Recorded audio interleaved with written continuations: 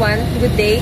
We Team Seiryu are ready to show you the role of cell organelles and its function inside the Aklan State University Banga campus. So relax and enjoy as we tour you inside the university campus. Good day everyone, I'm sure you're wondering why I'm here in the front of the Aklan State University. Well, I'm here to explain how this gate is similar to the cell membrane. The cell membrane is a thin layer that encloses the cell cytoplasm. It protects and separates the interior of the cell from the outside environment, allowing beneficial substances to pass while blocking harmful substances. Similar to this gate, which regulates the transportation of the people or the ASAN entering and exiting the campus and also provides security. Now, let's proceed to the next organ.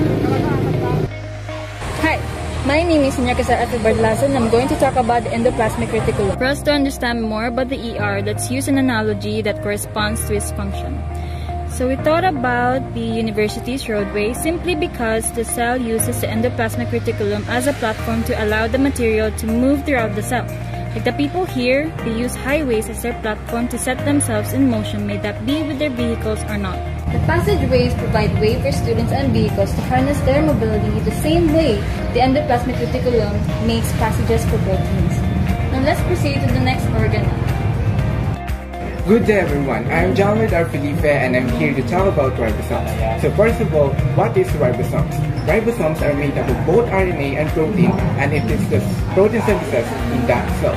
Additionally, during a process known as protein synthesis, or translation, it creates protein from amino acids which are then utilized in break down other enzymes. Cafeteria. Just like in cafeteria, I can use it as an example of ribosomes in our university. It creates foods such as meat, egg, and fish, which consists of protein just like what ribosomes do. Now let's proceed to the next organelle. Hi everyone, my name is and let's talk about the cytoplasm. Cytoplasm is responsible for holding all the components of the cell and protects them from damage. It stores the molecules required for cellular processes, and it is also responsible for giving the cell its shape. Cytoplasm is just like the floor. The floor contains all the parts of the school and holds them together, just like the cytoplasm does for the cell. The cytoplasm of a cell is like the air on Earth. The cytoplasm is everything inside of the cell. Just like air, it is the space inside of Earth. Hello, I am Marvisha in FVDU and I will talk about lysosomes. Lysosomes are membrane-enclosed organelles that has digestive enzymes. Lysosomes are viewed just like our janitors and comfort rooms, because the main function of lysosomes is to repair broken parts of their cells and gets rid of the waste that are not needed inside the cells, or it breaks down proteins, lipids, carbs, and DNAs that are not needed inside the cell. Now, let's proceed to the next organelle. Good day to all, I am Emil Mariat, and today I'll be discussing all about the cytoskeleton or the cell wall. A network of filaments known as the cytoskeleton is found in the cytoplasm of eukaryotic cells. Just like a wall, it coordinates all the other cell components, keep the shape of the cell, and controls the movement of the many organelles inside the cell as well as the movement of the cell itself. The cytoskeleton are much alike to the campus wall, as it provides the framework of the university and keeps everything inside it protected and well organized. Now, let us proceed to the next organelle. Hi guys, my name is Shandy May M. Gonzalez and I'm going to discuss to you the vacuoles.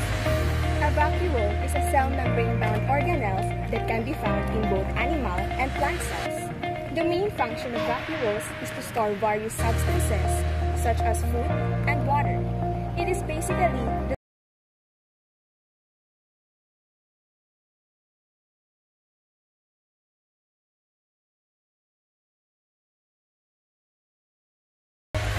Again, now I will talk about the organelle Golgi apparatus, also known as the Golgi body. Golgi apparatus is responsible for transporting, packaging, and modifying proteins and lipid molecules inside the different locations of the cells. It is viewed just like the tricycles entering the university, wherein they transport students to the designated buildings or locations. I hope that you're still listening and watching, because we are now heading to the two last parts of our video. Now, let's proceed to our next organelle. Hi everyone, I'm Marian, and now we're gonna talk about the main switch as my analogy for mitochondria. Mitochondria is also referred to as the powerhouse of the cell. which acts like a main switch when producing energy called ATP, and when turning off cells called apoptosis.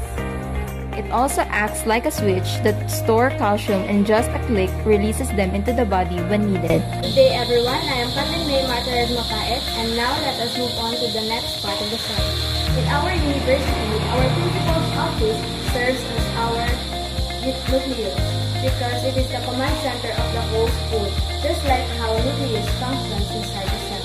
It shares the genes, structures, and hereditary information. That's all for now, guys. I hope that you learned many new things, especially about the functions of the different organelles inside our cell. And now, this is Team Seiryu, now signing off. Hey, what you say? We got to move. What's taking so